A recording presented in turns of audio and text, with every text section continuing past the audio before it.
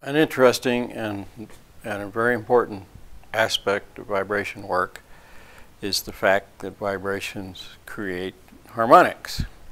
So any sound, for instance a guitar string, if you strike a guitar string, it will sound its fundamental pitch, and it will also sound harmonics and partials. These are important. People don't take these partials into consideration. But when you're doing a very carefully and very precisely set up experiment using vibration, those ignored harmonics and partials can totally mess up what you're trying to do, because they influence vibratorily whatever it is you're doing. And it might be a very minor influence. For instance, how important it is. Keeley used tuning forks in a lot of his work, and he said that the best tuning fork that you could buy on the market was only in tune by 1/40th.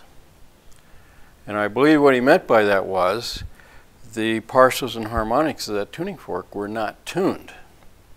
They just went for the bass tone, like 256 or whatever it was, and they ignored all of the harmonics and partials. Now, a very good piano tuner will take into account those partials and harmonics, because if he doesn't, the instrument as a whole it's not going to sound the way you really want it to sound. So those who understand the fundamental tone of the string and that they have these harmonics and partials, they are important to take into consideration to the degree that you figure they're going to play into your experimental work. In piano tuning, it's like the second, third harmonic that the guy takes into consideration. In Keeley's work, he looked at all 40 of them, and there's probably a whole lot more, well, there are a whole lot more, but 40 was enough for him for what he was doing. And the way these partials and harmonics work is any tone that you sound, let's say 2 cycles per second, which is real low pitch, they will naturally break into their strongest harmonics, which are a power of 2, so 2, 4, 8, 16, etc. And it'll go on up until the sound power diminishes.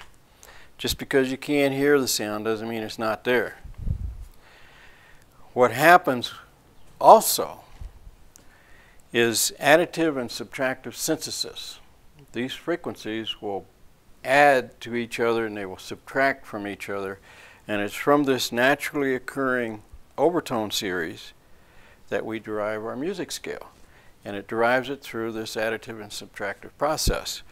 So if we sound 2 and 4, they will add together and create 6, and it will automatically divide, so you wind up with 3. So if this was C and this was C1, then this would be G in the middle. And likewise, 3 plus 5, you get 8.